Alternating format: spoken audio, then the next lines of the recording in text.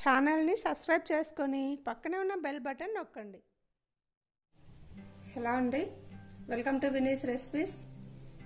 ఈరోజు రెసిపీ మసాలా వంకాయ కర్రీ అండి.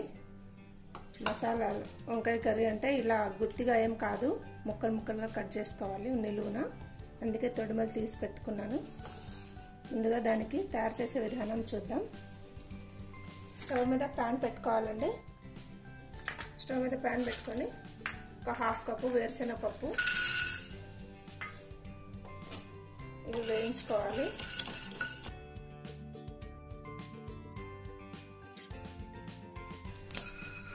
పల్లీలు వేగిపోయినాయండి, పక్కకు తీసుకుందాం.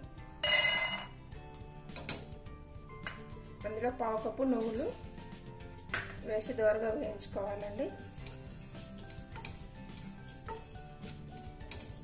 ఇవి ఎక్కువ వేగకూడదండి, చేదు వచ్చేస్తుంది.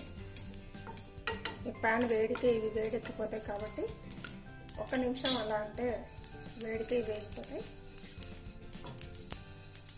ఇవి కూడా తీసేసుకుందాం. స్టవ్ ఆఫ్ చేసుకోవాలండి. కొబ్బరి కూడా ఊరికే అట్లా వెచ్చబెట్టుకోవాలి.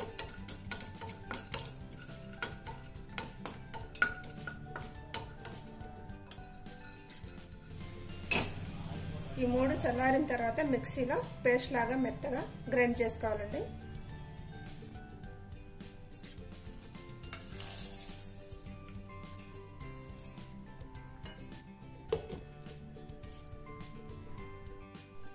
స్టవ్ మీద కూర కోసం ఒక ప్యాన్ పెట్టుకోవాలండి. అందులో ఆయిల్ వేసుకోవాలి. 5 నుంచి 6 టేబుల్ స్పూన్ల ఆయిల్ వేసుకోవాలండి. మసాలా వంకాయ కాబట్టి ఆయిల్ కొంచెం ఎక్కువ పడుతుంది. ఆయిల్ వేడెక్కినాక అందులో ఆవాలు, జీలకర్ర, కొన్ని మెంతులండి,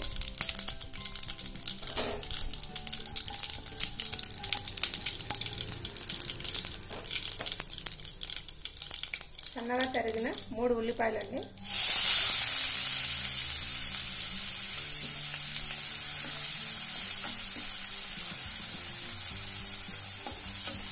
ఉల్లిపాయలు బ్రౌన్ కలర్ వచ్చే వరకు వేయించుకోవాలి. అల్లం వెల్లుల్లి పేస్ట్ 1 స్పూన్ వేసుకోవాలి. పచ్చివాసన పోయే వరకు వేయించుకోండి.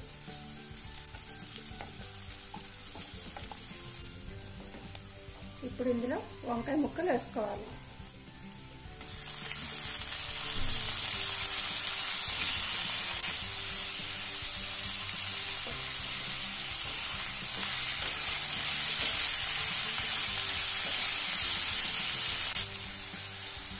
కొద్దిగా ఉప్పు వేసుకోవాలి, అలాగే పసుపు వేసుకోవాలి. ఉప్పు వేసుకుని వేయించుకుంటే వంకాయలు త్వరగా మగ్గుతాయండి.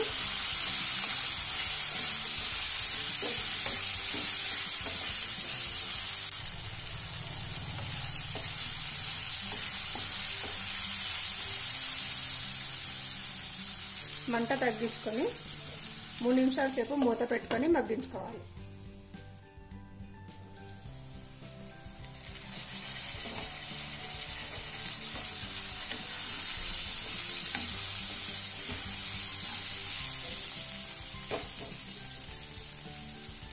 అందులో గ్రైండ్ చేసుకున్న మసాలా పేస్ట్ వేసుకోవాలండి.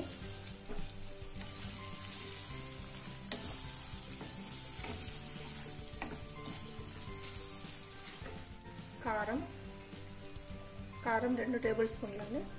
హాఫ్ కేజీ వంకాయలకి కారం 2 టేబుల్ స్పూన్లు. కారాన్ని బట్టి వేసుకోండి. ధనియాల పొడి 1.5 టేబుల్ స్పూన్.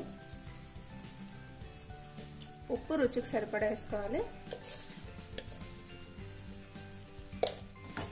అన్ని బాగా కలుపుకోవాలి. మంట మీడియంలో పెట్టుకోవాలి.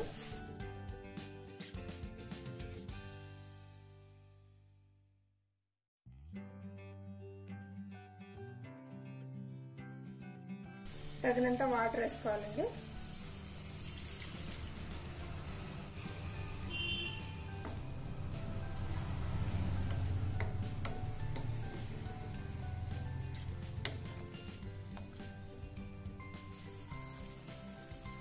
అందులోనే ఒక మీడియం సైజ్ టమాటా చిన్న చిన్నగా కట్ చేసుకొని వేసుకోవాలండి.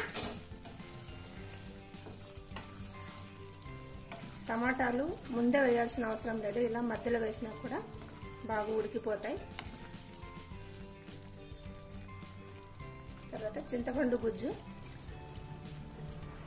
ఒక చిన్న నిమ్మకాయ సైజ్ అంతా చింతపండు నానబెట్టుకొని గుజ్జు తీసుకొని ఇందులో వేసుకోవాలండి.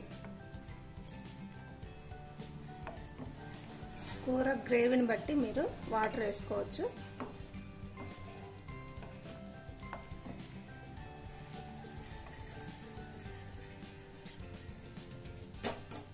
దీన్ని మూత పెట్టుకొని ఒక 5 నుంచి 6 నిమిషాల సేపు మీడియం ఫ్లేమ్లో ఉడికించుకోవాలండి. మధ్య మధ్యలో కలుపుకుంటూ ఉండాలి, మాడకుండా.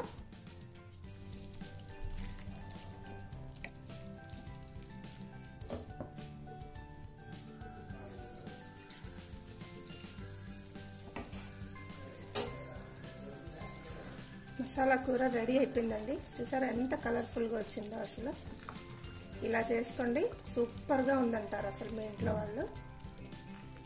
కూర రెడీ అయిపోయింది, అందులో కొత్తిమీర వేసుకుందాం.